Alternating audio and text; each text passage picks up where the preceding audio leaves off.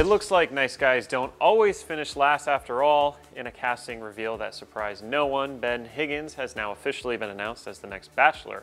Chris Harrison announced the news himself during an episode of Bachelor in Paradise's after show, After Paradise. The 26-year-old software salesman came in third during Kaitlyn's season of The Bachelorette, and it will be his turn to dole out the roses when The Bachelor returns for its 20th season this January.